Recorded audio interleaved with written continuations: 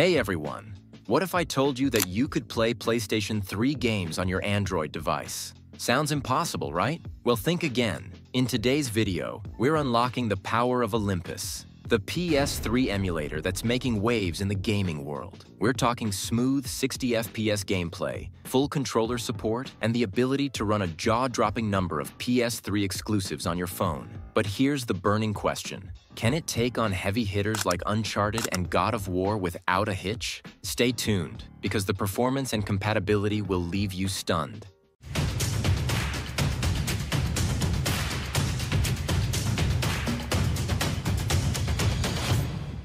Before we start the video, let me introduce Olympus, a PS3 emulator inspired by RPCS3, the leading PS3 emulator for PCs. Olympus allows you to play PlayStation 3 games on mobile devices. Currently, Olympus is in its alpha version and is available only for internal testing, developed by K1R4. It's still in the development phase, but the dev team has given us access to test it via their Discord. Let's dive into the system requirements for Olympus. It only supports high-end processors and requires at least 12 gigabytes of RAM. For the minimum requirements, you'll need a Snapdragon 8 Gen series or equivalent. That's pretty demanding. I'm not sure I can even fulfill those requirements. But here's the good news.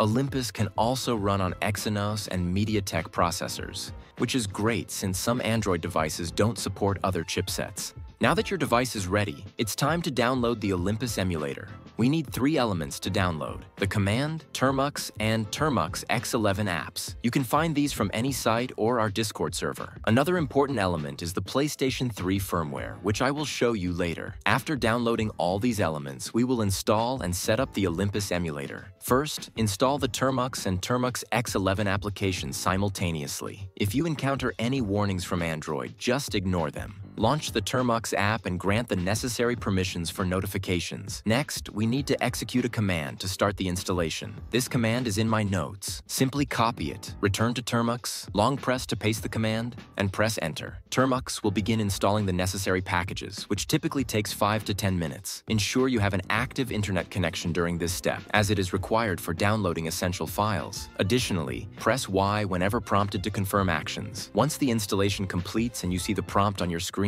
it means we are almost finished. Now we need to use another command to launch the Olympus emulator. Keep in mind that every time you reopen Termux, you'll need to re-enter this command to launch the emulator. Once the emulator is running, navigate to the driver section and select either the wrapper or turnip driver. The wrapper driver works on all devices and supports Vulkan, while the turnip driver is specific to Snapdragon devices and supports OpenGL. Avoid selecting the first option and ensure you press enter twice to proceed. Next, launch the Termux X11 app. Here you can see the RPCS3 emulator installer, but we need to adjust the resolution. To do this, tap and hold on the Termux X11 app, select Preferences, open the output settings, and choose Exact in the display resolution mode. Then select the display resolution. I recommend using a lower resolution for better performance. Enable Adjust Resolution to Fit Screen and Stretch to Fit Display, and also enable Full Screen mode.